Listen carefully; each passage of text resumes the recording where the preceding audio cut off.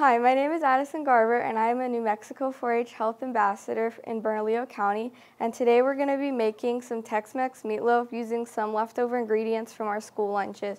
And so those ingredients include the crackers, the salsa packets, corn, beans, ketchup, and bread. And then from the store we got an onion, a bell pepper, brown sugar, some ground beef, and some eggs, as well as green chili and a meatloaf seasoning packet.